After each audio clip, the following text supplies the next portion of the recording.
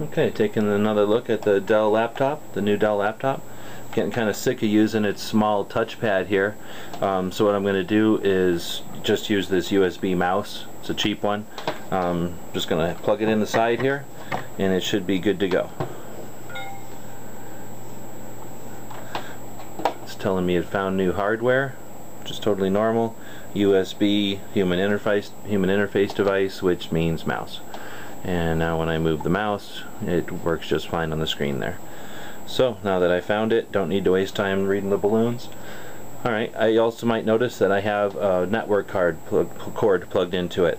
It's an RJ45 going to my router, and we're going to take a look and see how it's connected. We'll go to settings, network connections, and because I have the window set to expand, I'm not having to click anything here. It's just opening right up for me. And I'm heading over to the local area connection. It says it's connected. Don't see any problems. It's sending and receiving signals, so I'll just go ahead and close out of there. And since the first browser that comes with the computer is Windows, or is Internet Explorer, I'm going to click on the Internet Explorer icon. Because it's connected to the internet, it should go out and do its business. I'm guessing because this computer came from Dell, I'm going to see a Dell screen here, and sure enough, I'm seeing a Dell screen. Congratulations on your recent purchase of a Dell computer configured with Windows Live. Great. Now I'll click OK to that because I just want it to go away. And the first thing I'm going to do is get rid of some of this real estate up here. Get back some of this real estate up here. So I'm going to go up to the toolbar and I'm going to get rid of the links because I don't need that. I'm going to get rid of Windows Live Toolbar because I don't need that. I'm going to go to Customize. I'm going to choose, instead of large icons, small icons, and instead of show text, I'm going to say don't give me a text label. I don't need to know what the home button is or the back button is.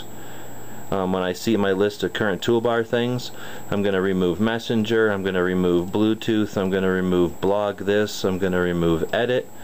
I'll leave print. I'm going to get rid of mail. I'm going to get rid of history. I'm going to get rid of favorites.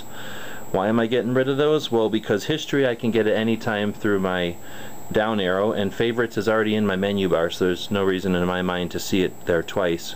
Search, I go to Google to search, so I don't need my computer to tell me a search button. I've gotten rid of a couple of the separators. Now home, refresh, stop, forward, and back.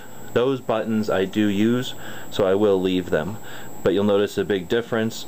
Once I click close to that, they went to the small icons with no text labels. I'm going to unlock the toolbar just long enough to bring my address bar up into the same line, and now I'll go back and lock the toolbar. And I don't know how obvious that was on screen, but I went from about there to there.